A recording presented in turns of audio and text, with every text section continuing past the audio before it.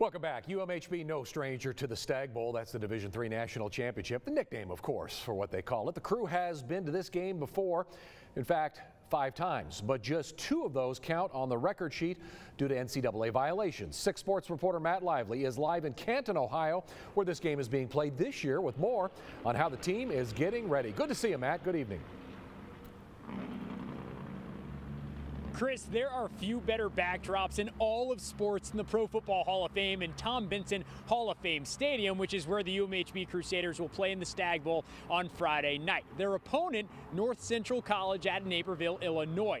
These two are powerhouses in their own right. UMHB won in 2018, North Central College won in 2019, and the Cardinals currently own the longest active winning streak in all of college football at any level, with 24 straight victories. That means that the crew is going to have to rely on their skill players like Jefferson Fritz, who is currently in the running to be named the D3 Player of the Year, quarterback Kyle King, who has guided the crew team, and skill player KJ Miller, who has the Player of the Year in his conference. They'll also rely on Tommy Bowden, a QB turned safety and special teams player who has an incredibly special day ahead of him.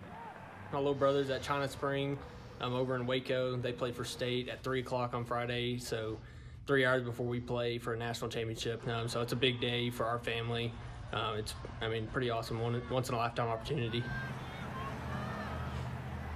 You can watch the full story on the Bowdens tonight at 10 during 6 News in our sportscast. Listen, this is going to be a fantastic game between 2 teams that have dominated in the Stag Bowl over the last few seasons. We're going to have plenty more in the countdown to Canton. Tomorrow's game gets kicked off at 6 p.m. Central, but we'll be back again tonight at 10, and of course tomorrow at 5 and 6, leading up to the Stag Bowl. For now, outside the Pro Football Hall of Fame, Matt Lively, 6 Sports. Yeah, Matt, the way it should be here. We've got the 2 of the best programs around meeting up again, and they're going to play each other, so it's going to be awesome. Okay, looking forward to it. All right, meeting